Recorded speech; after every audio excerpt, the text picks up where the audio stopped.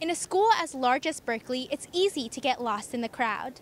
But one student group on campus is using photojournalism to show that there is a common human experience that unites us all. Join CalTV as we take an exclusive look behind the lens with the Berkeley Story Collective. I'm working on a project where I ask people questions and put it up on Facebook called Berkeley Story Collective. Michaela Raphael is the founder of the Berkeley Story Collective, a photojournal project that has taken the online and Berkeley community by storm. In just 1 month since it was first launched in March of this year, the page has garnered almost 3,000 likes on Facebook. Our mission is just to kind of freely put out as many different perspectives as possible.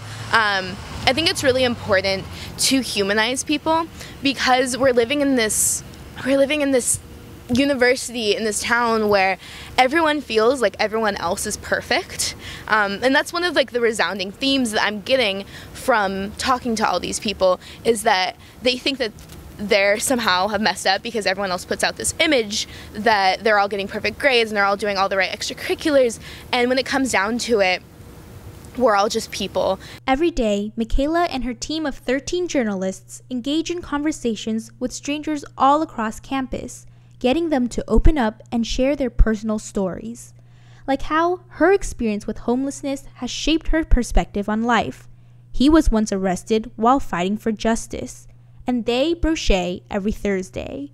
I was talking to a girl in Mulford, and she just happened to drop oh yeah, and then I hiked the Appalachian Trail. I was like, oh, so only I think it's 2,700 miles, and she's like, I only did half of it actually. I was like, okay, so you only hiked 1,000 miles or something like that. And I think that's so cool that there's so many people out there. Then another guy's like, oh, I'm just he just drops that he's from Sudan and all that. I'm like, okay, well, no big deal, but you're here and tell us about that. The feedback has been overwhelmingly positive. 3/4 of the people I approach on campus say yes when I ask them to interview them. Surprisingly, as of recently, a lot of our people have actually approached us, sent us emails saying, I have something I want to say, would you be interested in interviewing us? And it's not just students who are sharing, like this man who was called dumb by his teachers at age 7, but prevailed to finish high school by the age of 12. Now he teaches at the top public university in the world. Jennifer Kao, who is a math professor here at Berkeley. I had heard about him before, and I always heard really great things, and then one of my friends, she was like, oh, I have him as a professor, I can ask to interview him. I was like, okay, that would be awesome. So we interviewed him, and we ended up talking for a really long time about education, about his life, and he was one of those people who genuinely cares about what we have to say too. So you're able to actually have a real dialogue. And this man, whose experience growing up while taking care of his alcoholic mother, taught him not to take things too seriously. Pete Marsden was really cool. He was really funny. He started we came up to him. We're like, hey, where would you like to interview? We're like, does this work for you? And he's like, whatevs. And then he's like, when we're talking about some stuff, he's like, this is real talk now. We gotta hug this out after this.